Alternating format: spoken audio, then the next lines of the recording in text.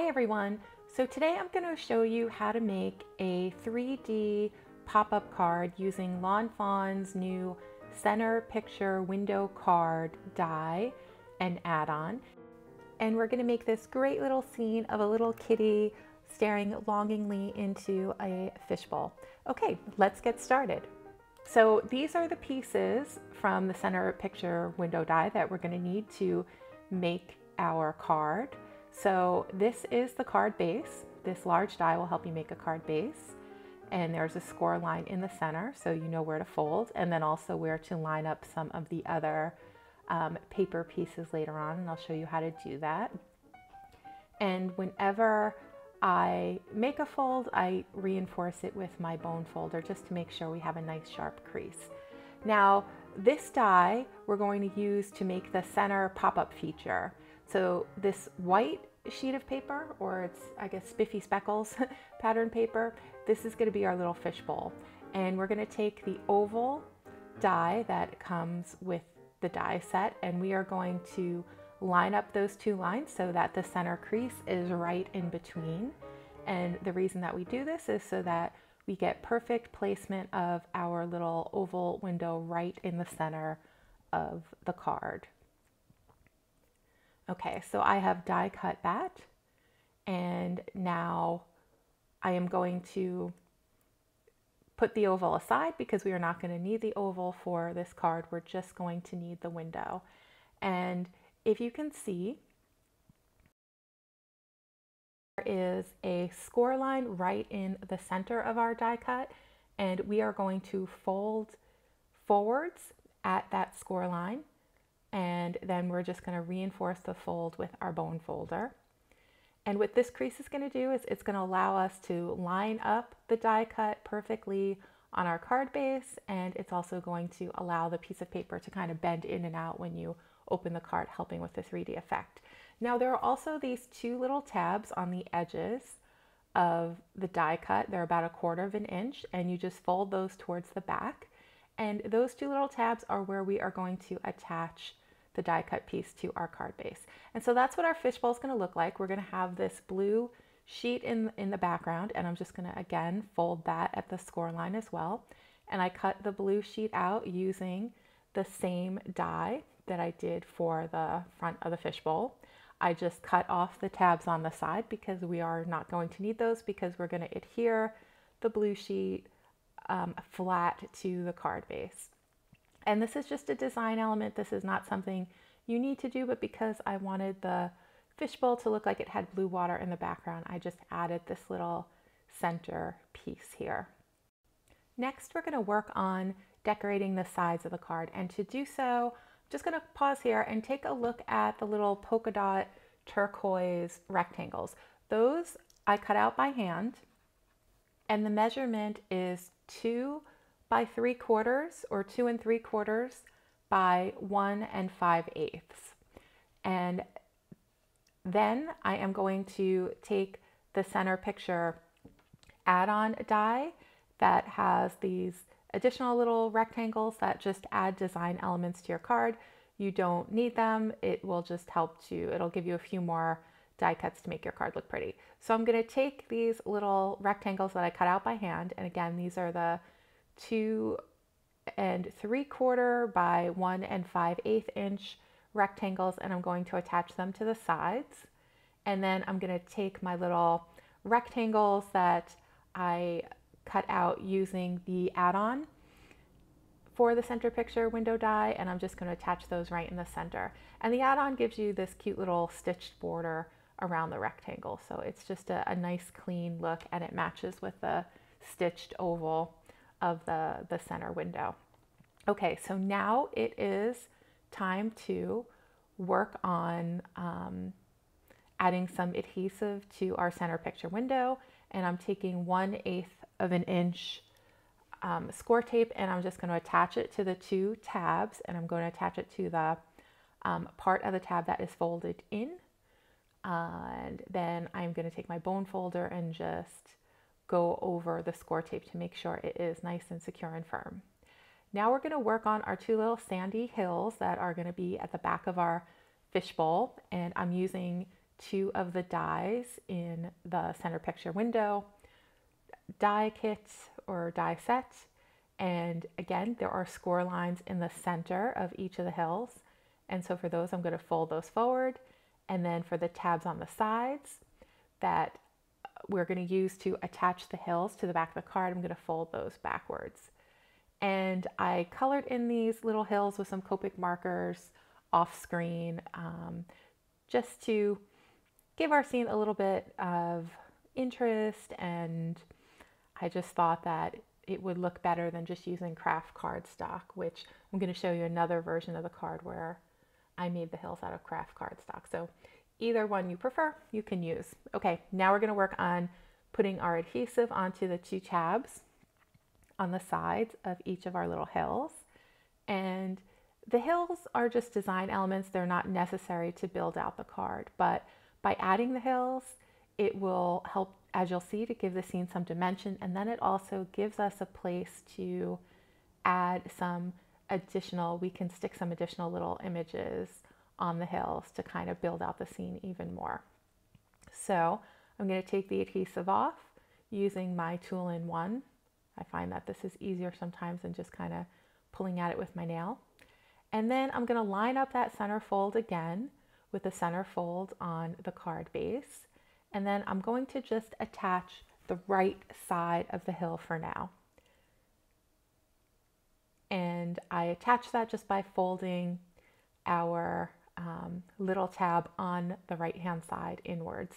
And then for the second hill, I am going to do the same thing. I'm going to find the height that I want to add the hill out, line up the score line in the center, and then adhere it. And then this is kind of what it's going to look like when we adhere everything together.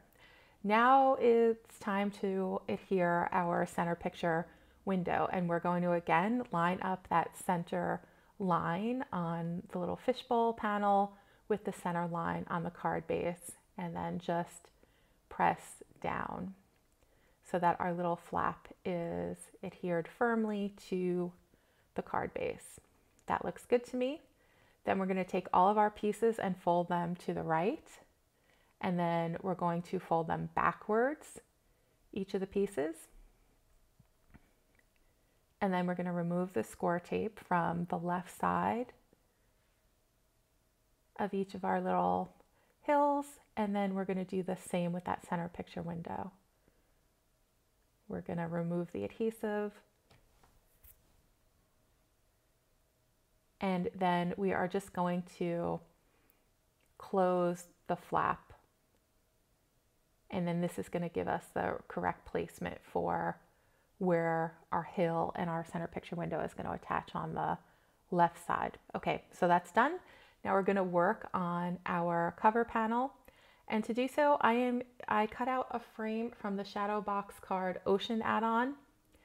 And the great thing about if you have the Shadow Box card die or any of the add-ons, they all work perfectly with this center picture window die. So you can get a lot more design options if you kind of mix and match your Shadow Box card add-ons with the center picture window die. Now I'm going to just attach our front panel onto the card just like this. And the pattern paper that I'm using here is from the Spiffy Speckles and Spring Filling 6x6 pattern paper collections that were just released earlier this spring.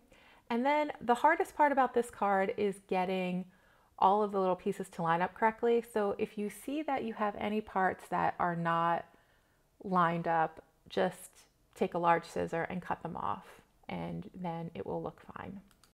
Okay, so now we've built our card, and now comes the fun part. We are going to decorate the card. To do so, I cut and colored some images from the Keep on Swimming and You Are Sublime stamp sets. And I am going to attach the little end table from the Keep on Swimming stamp set to the front of the card. And I just cut the legs off where it didn't quite fit and tuck them into the frame. And then we're going to put the little fishbowl right on top of the end table. And I think that looks so cute. And then we're going to add some little heart-shaped bubbles to our little fish as well. And now we are going to work on the inside of the card.